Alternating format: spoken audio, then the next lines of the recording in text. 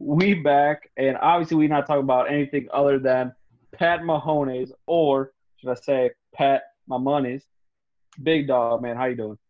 I'm doing all right, man. This is kind of a historical day, honestly. I can't remember anybody getting a 10-year baseball-like contract, 10 years, 477 in guarantees, 503 we've read with different incentives depending on, if he's a Super Bowl champ, an MVP. It's just quite the deal here, Mike. I just want to clarify. I know his name is not Pat Mahomes or Pat My Money's. It's Pat Mahomes. I just want to clarify because I know people on this channel like to criticize how we say last names. So I just want to get that out real early. So hopefully at least make it this far in the video. Thank you, Mike. We appreciate your clarification. But no, so in terms of clarification, I don't think there's any needed on the fact that Pat Mahomes was going to get paid, right? You can just look at what this man's done in 2 years since becoming the Chiefs starter. In 2018, we're talking all-time season, 50 touchdowns, 12 INTs, over 5K yards, Pro Bowler, first-team All-Pro, NFL MVP. The only thing he didn't do was bring a Super Bowl, right? So how does he build on that? 2019 comes, he plays just as good, just in some fewer games, and again, Pro Bowl, Super Bowl champion, and we are where we are. He's kind of the consensus number one QB. So, Mike, obviously, we all knew he was going to get paid. What are your thoughts on the initial amount that you're hearing? Yeah, it was kind of interesting. The amount just kept going up. It felt like half hour. It was like 400. Then we went up to like 450. Then we're like 477. And right now, I think they're saying 503. And not all of that's guaranteed and guarantees. And obviously, the actual contract language is going to play big into how this contract actually works. But it not a head scratcher because, man, he seems to be worth it. Obviously, they have talent around him, and they're going to have to start cutting back on that talent when you sign a guy to the size of this contract. But if you watch the games, you do know Pat Mahomes is the reason the Chiefs are where they're at. He really does carry that team. He does so much. Not only is he a game manager, but he's also that – it's kind of like a weird mix of game manager to just willing to obviously just throw the ball downfield to see what happens, kind of that gunslinger. I don't think I guess we've seen quarterbacks like it. I don't think to this level and extent. Maybe that's just the modern NFL that we're in. Maybe that plays part in it. But he really, if you had a comp for him, it's a better Brett Favre. It's a smarter Brett Favre.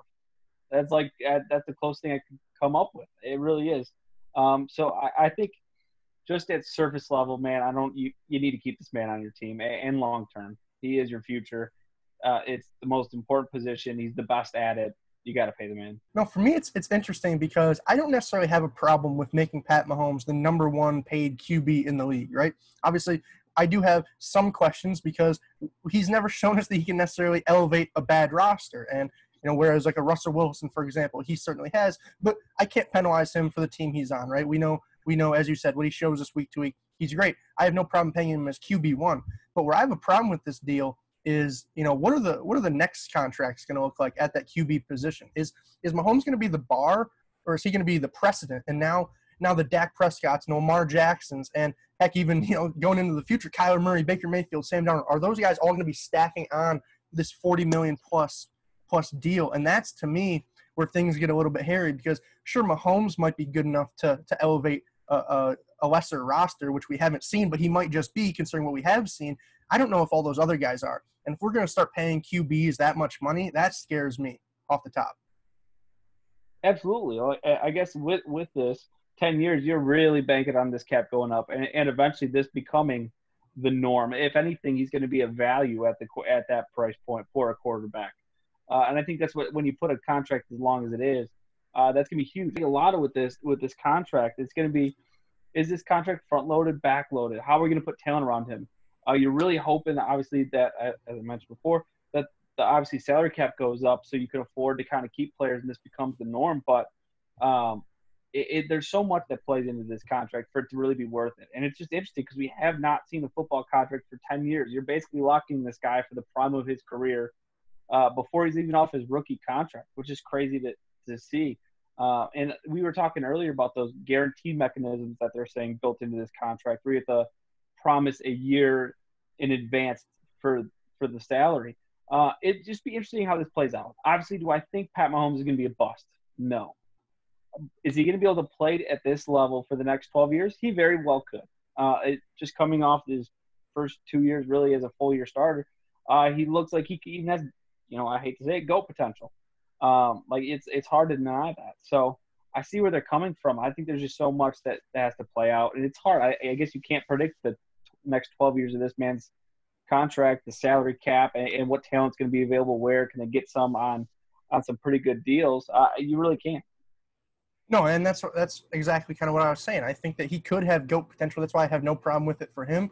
But I don't think that anyone's going to say Dak Prescott has GOAT potential or Lamar Jackson or those other guys. So, again, like if this is the bar, if no quarterback surpasses this deal in the next 10 to 12 years, which, I don't think is going to happen. It's as we saw a couple years ago. Once a quarterback hits 30, then everybody starts coming in above it. And now I wouldn't be shocked if Pat Mahomes, he's in the 40s, everybody starts going in above it. But at some point, you kind of have to step back and say, whoa, these guys are not good enough to elevate poor rosters around them, And that's one thing that I kind of want to get into next because we've seen this team win the Super Bowl. They have a Super Bowl winning formula that just worked last year. And if you look at their salary cap breakdown, they were paying the quarterback position $9 million as a whole, 4% of their salary cap. Well, going forward, it's going to be around 20%, obviously, 20% plus, depending on those guarantees. So, Mike, how do you think that not only the Chiefs, but any team in general, how do you think that they'll be able to build a team around a quarterback when they're eating up essentially 1/5 of the salary cap on their own? Yeah, it's hard. It's where you're going to have to sacrifice somewhere. It's just basically inevitable. They have free agents coming up. Just even signing players in free agency, they won't have that availability, that option, because they won't have the salary cap. It seems like they're pretty hard capped with the way these guarantees are looking. It looks like a lot of it will be guaranteed and count against the actual salary when it comes into that season, whatever, out of the next 10 years of this deal. So I think obviously they're going to have to make some sacrifices. On what side of the ball would I make them? I'm not sure. I feel like if you're going to pay Mahomes this amount of cash, I think the sacrifices have to come on the offensive side of the ball. I think you can't neglect defense to the point where even Pat Mahomes at his best cannot make up the game or kind of control the clock like he was the last two seasons. You have to put some money on that defense. But like a player like Chris Jones, are they really going to be able to sign him to a long-term deal after this? I can't imagine so. So you're giving up a player like that now for Mahomes.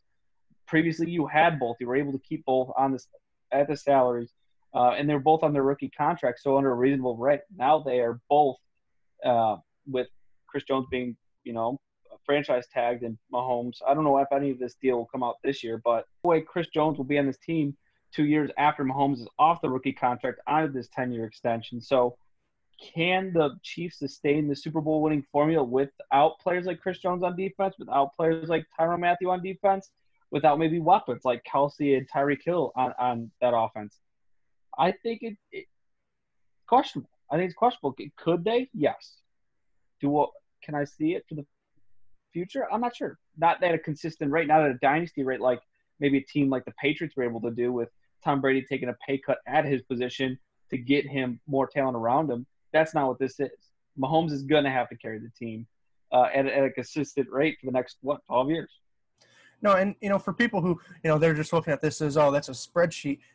Sport Track, they had a really nice diagram of, putting it in circles. So you can see, like, their individual spending by position, position by position. This is what they're at right now pre-extension. And as you see, everybody's pretty balanced. Obviously, you're making some concessions at cornerback, obviously, without Brashad Breeland. But other than that, you pretty much have playmakers at every level, which, we talked about in our team recap video. This is how the team won, right? You have weapons on offense. You have Tyreek. You have Travis. You have decent running backs. You have some great tackles in Eric Fisher, Mitchell Schwartz. You have those D linemen, Chris Jones, Frank Clark, Tyrann Mathieu on the back end. It's just a very balanced team.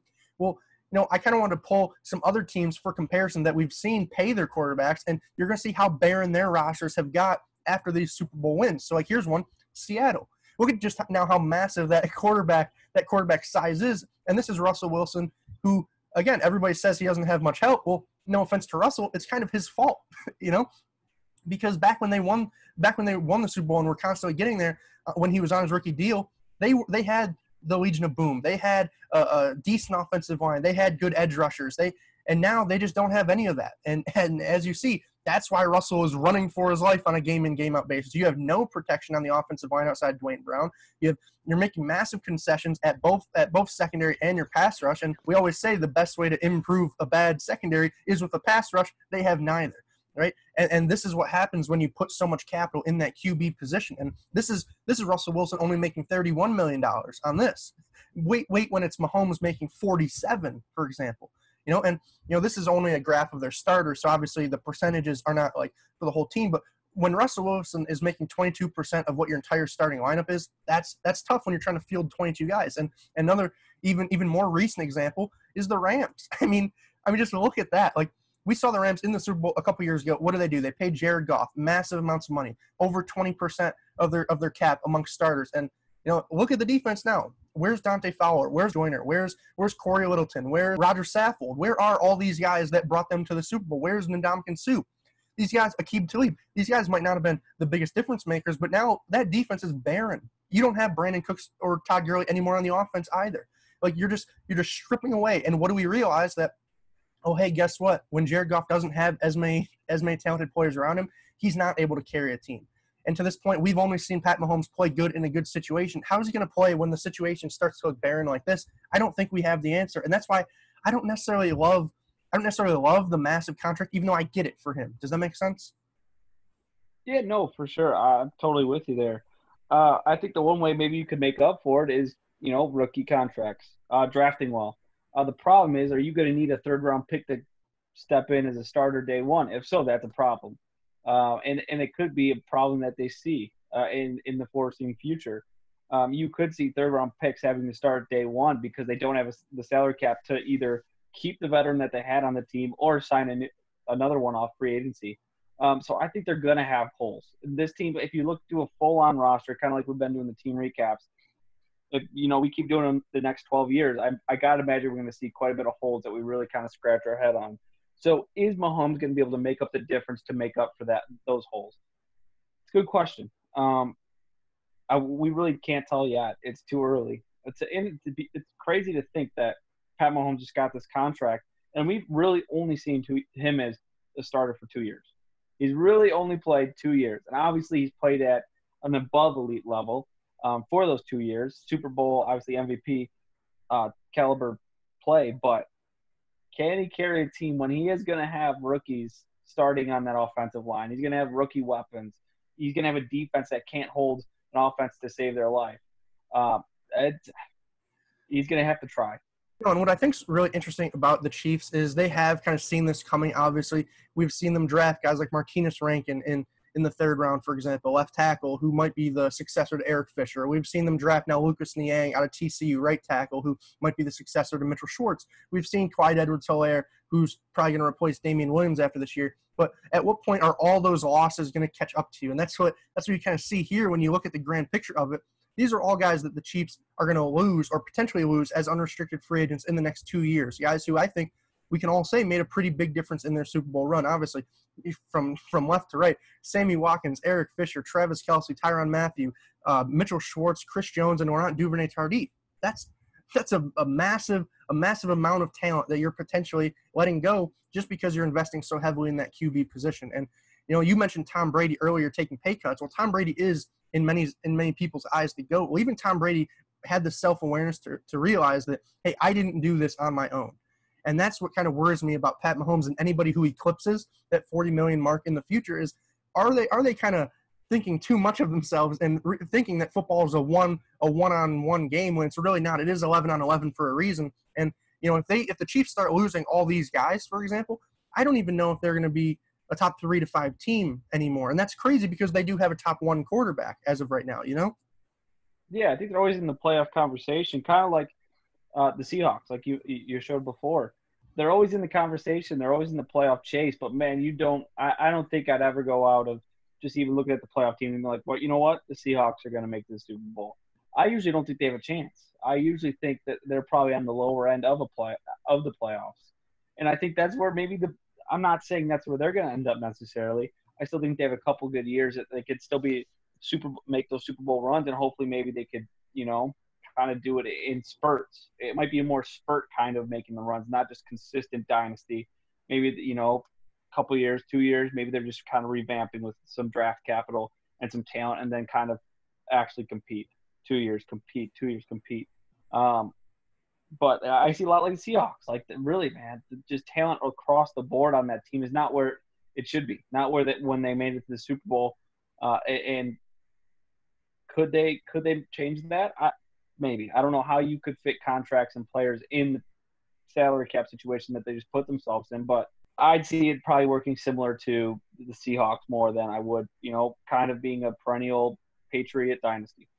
No, and that's the problem because the Seahawks, for example, even when they do trade capital for Jadeveon Clowney, they're not able to keep him. Or the Rams, for example, we see them, they just keep on mortgaging future first-round picks. Well, that catches up to you eventually. And, what are the Chiefs going to have to do in 2 to 3 years here when this really goes south in my eyes? Because the problem is that, yeah, these next 2 years, they'll probably be solid, right? But then once you really get deep into it, and now we're really talking $47 million. We're not talking the fourth and fifth year of his rookie deal anymore.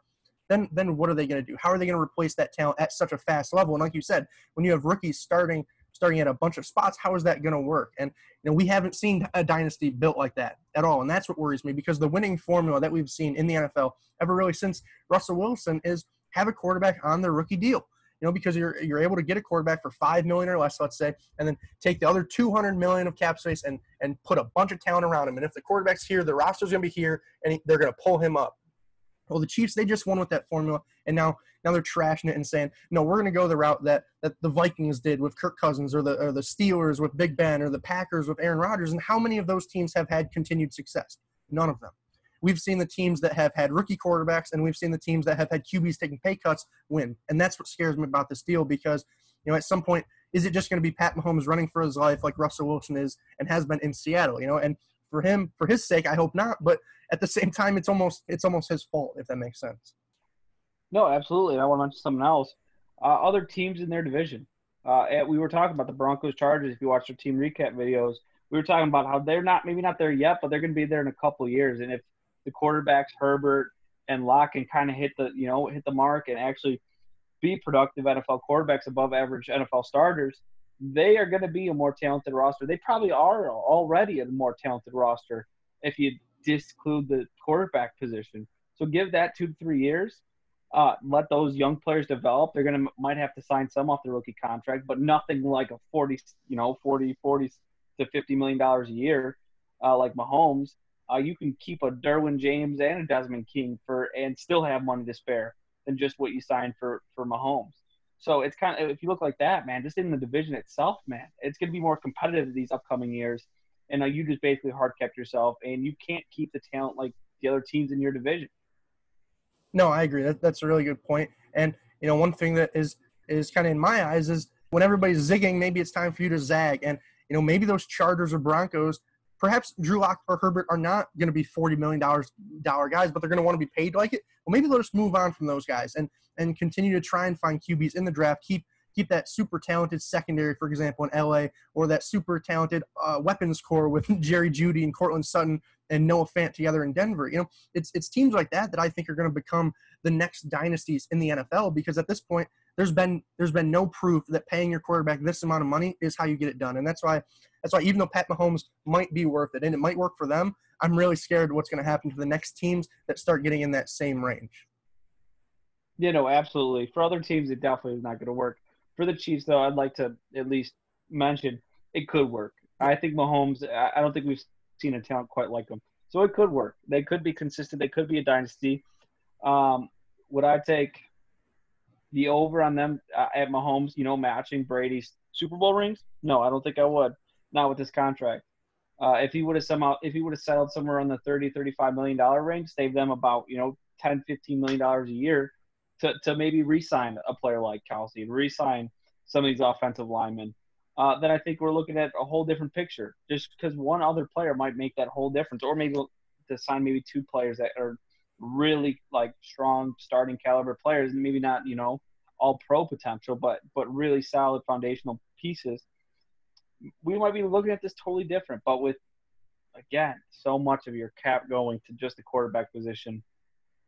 It's hard to say, and hopefully maybe as the years come by and the salary cap gets inflated, maybe it'll make more sense, and maybe it'll be right in line with what quarterbacks are getting paid at that point. It could be right in line with what quarterbacks are going to get paid in the near future, but which is the problem you've been mentioning, and it really hurt some of those teams.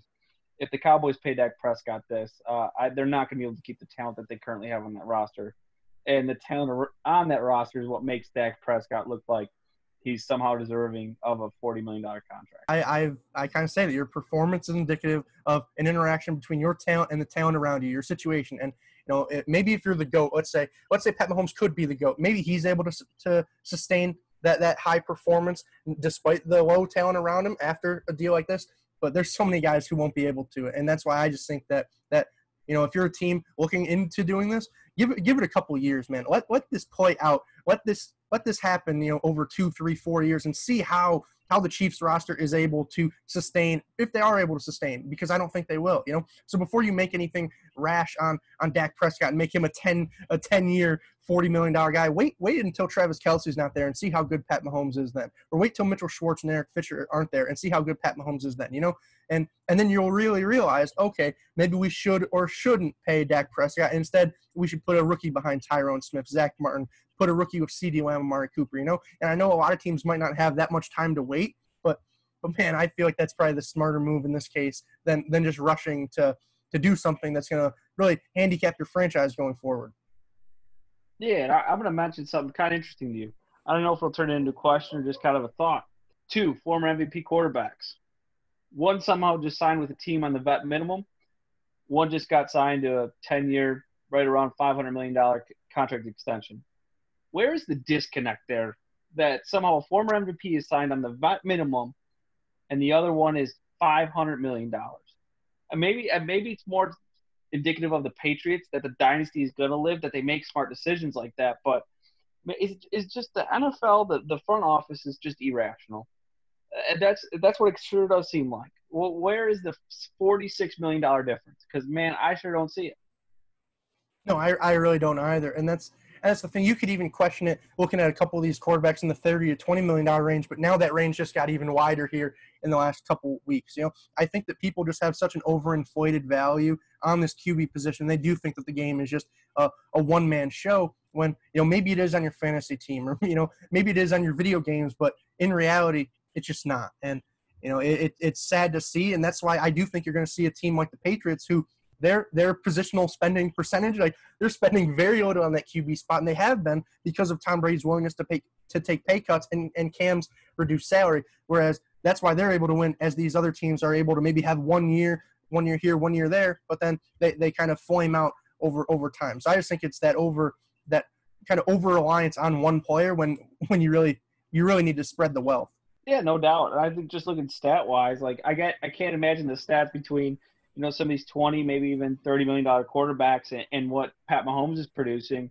Like, what does the stat look like from maybe just a player like I try to bring up maybe like a player like Matt Stafford or Cam Newton when he was still productive, maybe not right after the MVP season.